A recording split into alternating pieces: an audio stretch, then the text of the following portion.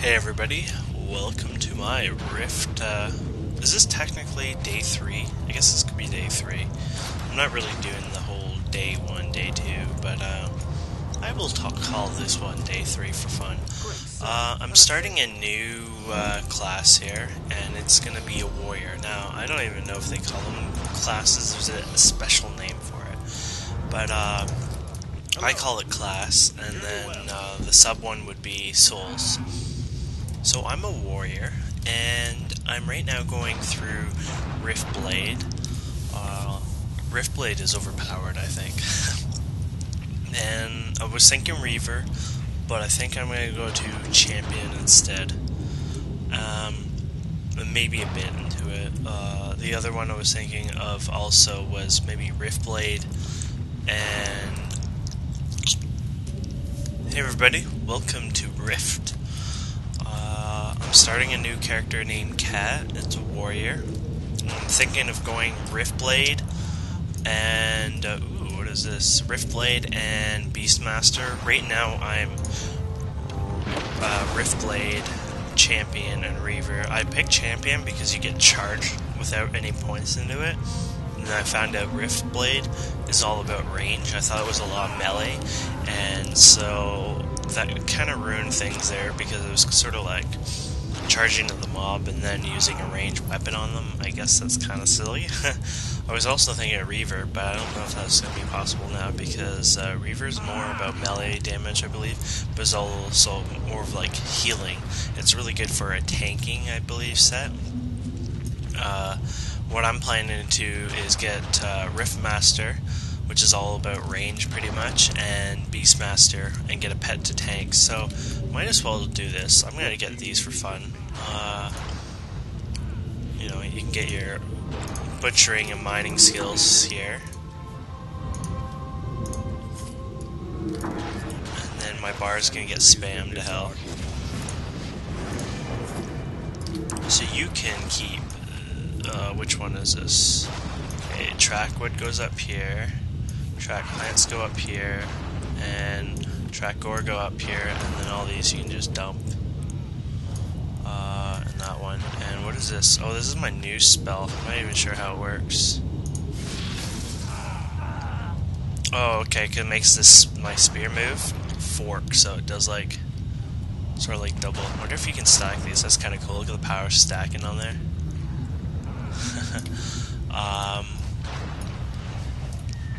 Anyway, so we can turn on these, and this will help us track ore and wood and herbs and such. There you go, there's already one on the map. So a U-log? A U-log. You go over here. Here, I'll show you my character, by the way. This is how it goes. There's no animation, by the way, for this spear move, but I just want to show you how overpowered we are. There you go. That's how easy it is. Oh, is that something? Oh yeah, I forgot. It doesn't. There you go. We need that for a quest anyways. Where's that U? Oh, there it is. So you can go like this. Just the same old.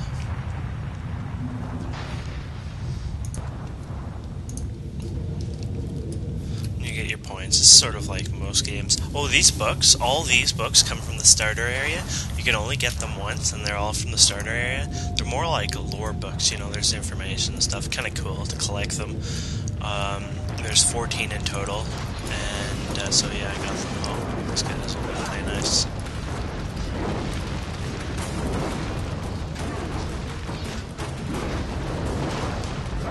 As you can see, you do pretty cool damage, and all these moves I'm using are actually ranged weapons, like here.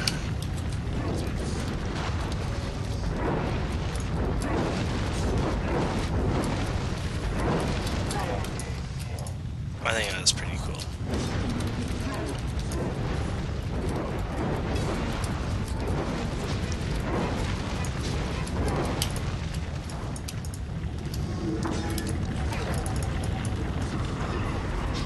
You guys don't want me to collect these, do you?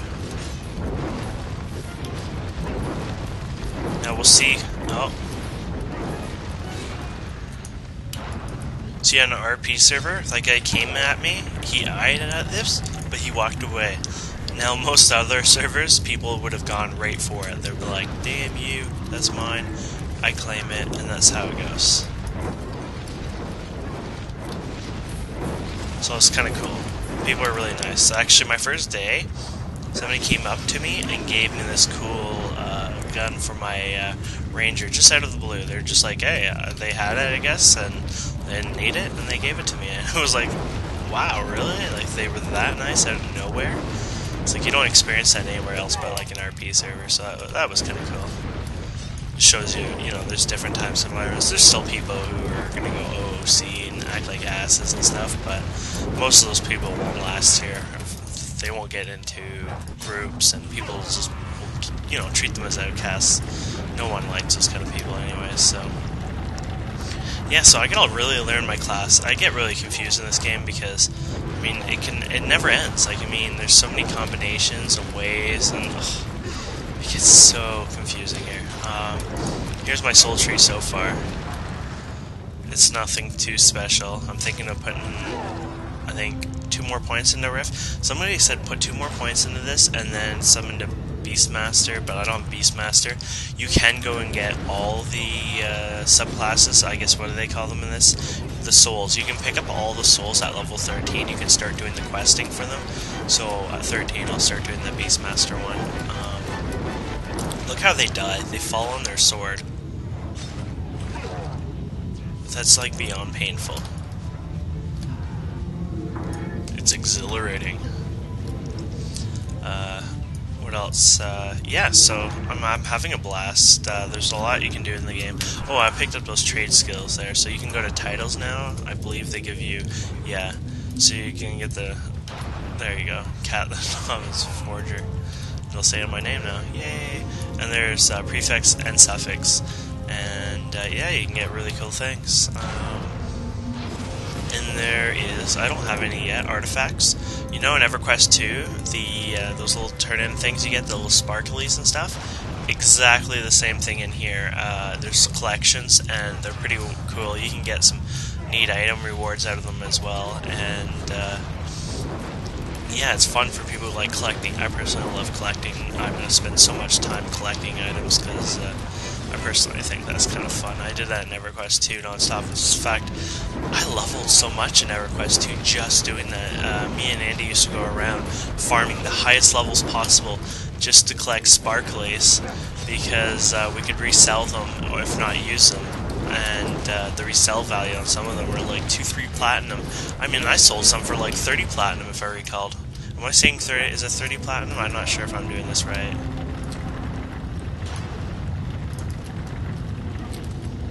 Anyways, see, that person waited for me and I waited for them, and I just decided to give that to them. But anyways, this is kind of wrapping up my daily video, I guess. I don't know if I'll do them every day, but oh yeah, I get my little, might as well bring them out for you. So this is my one pet. Here's, oh, I got a little achievement for that. Here's my mount. Oh, this is my little buff item. I'll show you that in a second. Here is your collective pets. Oh, that's another pet. And here is my other pet. So, 3 pets. That one was Direct 2 Drive. This one is the one I have to pick up, so I'll leave there for now. And this is a little buff that gives you... You put them on your items. Now, let's see here. Oh, crap. Hitting the wrong... Okay, stats. So you right-click this, and you can buff your item. Now, it will put up... Let's just go by life resistance. So we'll put life resistance by 10. Let's see if it does. Okay, see, it does 10. Now, this is what's cheap about this. If you go and... I don't really have one-hand item. Oh, yeah, I have one here. And I'm trying to get 2 one-handed items. Yeah, let's just do that. Now, if you go and right-click here, put it on there, 10 again, right? And then you can do it on the second item, 20, and your health goes way up. I mean, you give it 3 endurance from each one, and you can keep doing this over and over. So it gives you 10 life resist, 3 endurance, so that's 6 endurance in total, and 20 life resist. I kind of think that's slightly cheap of an item. Life touch your weapon causes you to pulse increasing your endurance. Oh, I thought it did something else too. But I think that's kind of cheap, and it's an unlimited item. As far as I know, it never ends. So, kind of unfair for people who have two-handed weapons. But anyways, can't win them all, right? And I think that will wrap this video up. Oh, I might as well show you my mount. So, this is my mount. It's really ugly as hell. It's really annoying because everyone has them, so they're really not special anymore. Where's my pets? Companions. Okay, so here's my Corpus Kitty. That's direct to drive. It's just a dead kitty, which is like a corpse, and he just sits there, and I don't even know if he does anything. What's a shiny little trinket? I'm not even sure what that is. Oh, it's this guy. What the heck is he? He is a mouse or something, rubbing himself with a bogling. Kind of cute. So yeah, nothing impressive. I'm sorry if I'm going a little slow today. I am a little slow today. It's one of those days that you're just slow in the head. But anyways, I think it was a good movie. It's a, you know, informational movie, I think, this time around, so that's always good. Shields, so wasteful. I guess I'll just get whatever sells the most. There you go. Anyways, thank you for watching, and you guys have a good day.